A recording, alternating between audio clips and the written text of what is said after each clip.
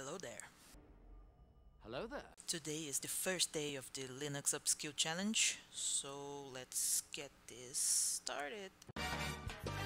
Oh yeah. Today we have 3 tasks. We have to connect and log in remotely to the server. We have to change our password if necessary. And we have to get familiar with the server and try out some basic commands. So the first task is to connect and log in remotely to our server, but I want to show you something different from what we did yesterday. You might encounter in a production environment a server that you have to SSH in that requires a password. We didn't do that yesterday. I have one server here. This is my personal home server. I configured the SSH connection to that, and I'm going to log in. That's what you're gonna see if your server requires a password. Is requesting my password for this user in this server. I'm logged in. I'm going to show you how to change the password. Let's say this is server 123 kind of password. You want to put a better password in that. Passwd is going to change the password for the user that I'm using. It's going to request the current password first and request a new password twice. It's successful. We got the first task basically, that is to change the password, but let's go a little further, put on a new layer of security here. Instead of using a password authentication, we're going to use a key pair, passwordless authentication. So instead of using a password that can easily be hacked, we're going to exchange encrypted keys between the server and client. Tinkernut has an awesome video explaining how this works. You should check that out. Just smile and wave, boys. Smile and wave. Here's the instance we created yesterday. Connect to that.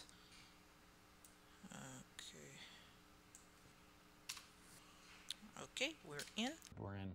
When working in production, every server, every device on your network is going to require from you to know general status and information about memory, CPU, storage, network. I'm going to get a few comments for that. Uptime, running for 1 day and 21 minutes. Your name dash A for all.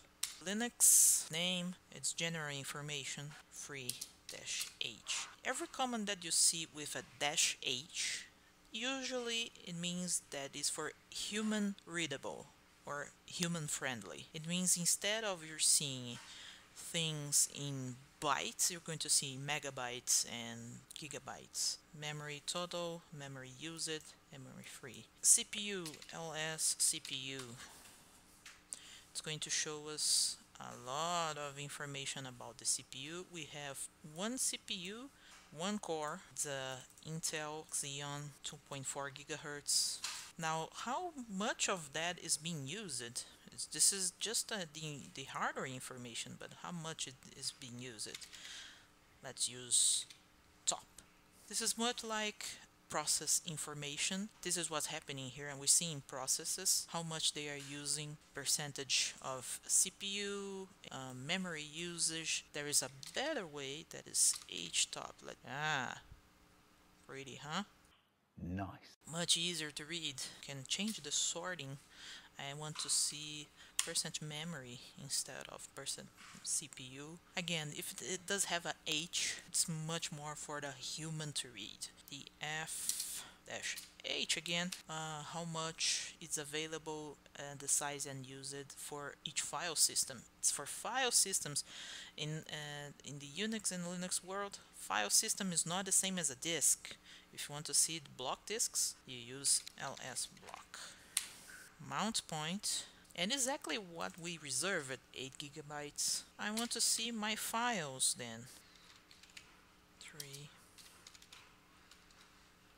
3 lists the files in a 3 format. It shows from the beginning of the root and it goes recursively. It shows you in a 3 form.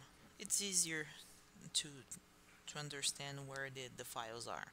The U-H showing me the usage is disk usage for each of my folders. ncdu, we don't have it. Sudo apt install ncdu.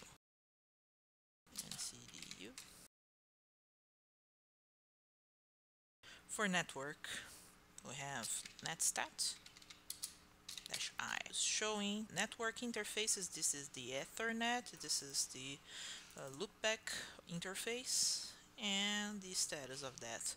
If I want to know my IP addresses, if config, the Ethernet part is with this IP address, inet IP address, net mask, my loopback. But if config is being deprecated, IP address is taking precedence, and some distros don't have if config anymore. Same information, loopback, IP address, Ethernet 0, and the IP address is the same thing, is the same information, but the package of the IP command have a lot more features than if config alone. So we got the 3 tasks done today. Thank you for joining me in this ride, and I see you guys tomorrow.